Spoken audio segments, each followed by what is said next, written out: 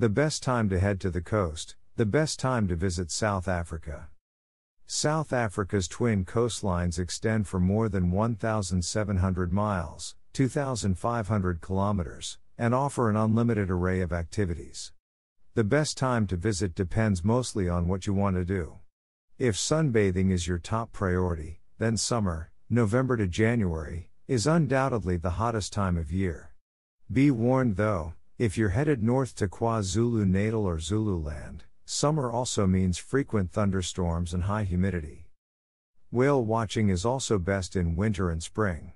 From June to October, humpbacks and southern right whales can be seen passing close to shore on their annual migration to the breeding grounds off Mozambique. If you're coming to South Africa to scuba dive, there is no off-season, just different seasons. Shark diving mecca Aliwal Shoal offers baited shark dives all year round, but if you want to swim alongside a tiger shark, you'll need to time your trip to coincide with the influx of warm water from December to April. However, June to August is Sardine Run season, offering the opportunity to witness one of the underwater world's most significant natural events. Rock and surf fishermen can also experience world-class fishing on the Transkei coast during the annual Sardine Run.